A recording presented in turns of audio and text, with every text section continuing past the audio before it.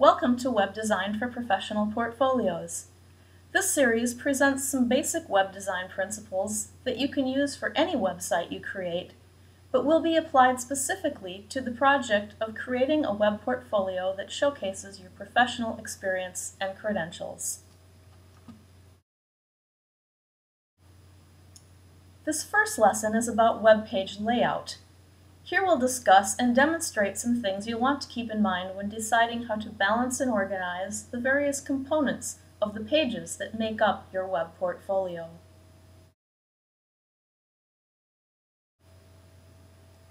The first thing you'll want to do for your portfolio is design or select a consistent template. You'll want a coherent look and feel and a consistent navigation system that carries through your entire site. If you're using a common web hosting site like Weebly, Google Sites, or Wix, for example, you'll be able to achieve this consistency simply by selecting a template and staying with it throughout your site. If you're coding your own website, you'll want to use cascading style sheets, or CSS, to ensure a consistent format.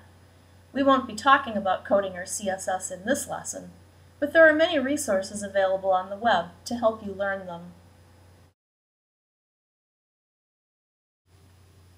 When choosing a template for your site, one thing to consider is the size of the banner.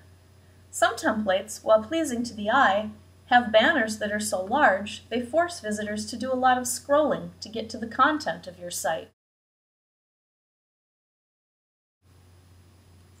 It's usually best to choose a template with a modest banner, or one where you can modify and shrink the banner, in order to allow your viewers to get right to your content.